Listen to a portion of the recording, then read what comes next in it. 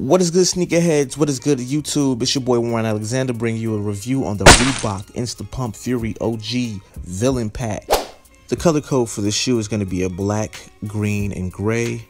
As you can see, those are the base colors for this shoe. So let's get into this review real quick. As you can see, that green is basically the bladder of the shoe, which is connected to the pump, which brings airflow and a custom fit to the shoe. And I must say, it's decent. It's like a nylon-ish material. You can also see the Instapump branding on top of the shoe as well, where the pump is. And sitting right next to the pump is the deflator as well, when you need to release air from the air bladder on top of the shoe. Other than the green on the shoe, you also have a small hit of camo under the air bladder of the shoe. Getting to the toe of the shoe, you have a gray leather. In my opinion, it's a horrible leather. It has like a weird paint job to it. But on top of the toe, you'll also have suede, 2 hits of suede, tan, and green as well. That does matches the air bladder. Also going up the tongue, you do have a faint Reebok logo, and you also have a red pull tab at the top of the tongue as well. Looking at the back of the shoe, you have Reebok branding in white sitting on top of gray. Also, you do have another red pull tab for the heel as well, sitting on top of a gray plastic heel counter for stability and support. Jumping to the outsole of this shoe, it features a white, off-white grayish sole with dark gray hints as well. And you also have a huge piece of carbon fiber in the middle. It's a decent grade carbon fiber. Don't really think it's real, to be honest with you.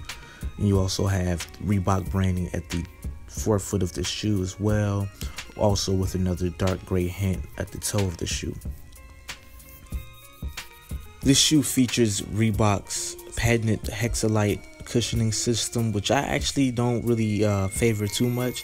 It's decent cushioning, but it's nowhere anything near, of course, Boost or Nike's Air Zoom or even Saucony's Grid technology, to be honest with you. So we're about to get into the on-foot portion of the shoe, and while we do that, I want you guys to leave a comment. Are you guys digging this shoe? Are you guys not digging this shoe?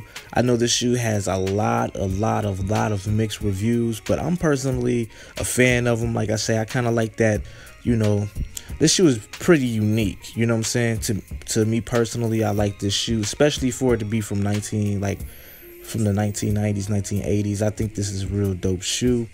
I will be copying different colorways of this shoe in the future.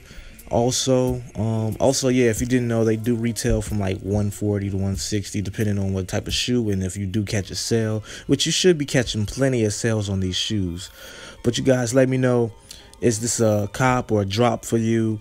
Also, I might be doing giveaways in the future. Just like the video, I'm trying to get up to 1,000 subs. When I get 1,000 subs, I'll most definitely go hook you guys up for sure. You know, much appreciation. But you guys, let me know, rate the video. If you're new to this video, hit that like, hit that sub, drop a comment for your boy. It's your boy Warren Alexander signing out. Peace.